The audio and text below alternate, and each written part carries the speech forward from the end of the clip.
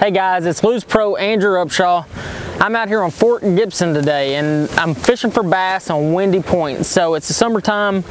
Anytime you're in a summertime situation, you want to fish where the wind is blowing directly in. You don't want to just fish it where it's kind of sweeping on a point. This is going to push your bait fish, your shad, your bluegill, everything up on that point and make everything active. And you can tell that by picking up typically just a shallow running crankbait, one that dives anywhere between 3 to 6 foot of water. And today I'm throwing on BB1 on the big crankbait 2 rod. So it's a 7-11 rod, but you want that extra length of the rod to make a really long cast. And then I'm just gonna grind that crankbait into the bottom. I want it deflecting off everything because when that wind's blowing, oh, there's one right there.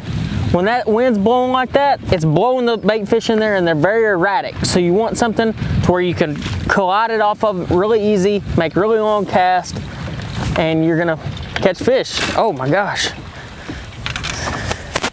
He's got me kind of tangled. There we go. Let's see what this is. Oh, it's a white bass. See, that's something about that. I mean, whenever you're cranking, you're gonna catch every type of species. And one quick tip, whenever you're grabbing white bass, you're gonna see a really sharp fin right here. Make sure you grab and pinch behind it. And that way you don't get finned or get cut. Let's see.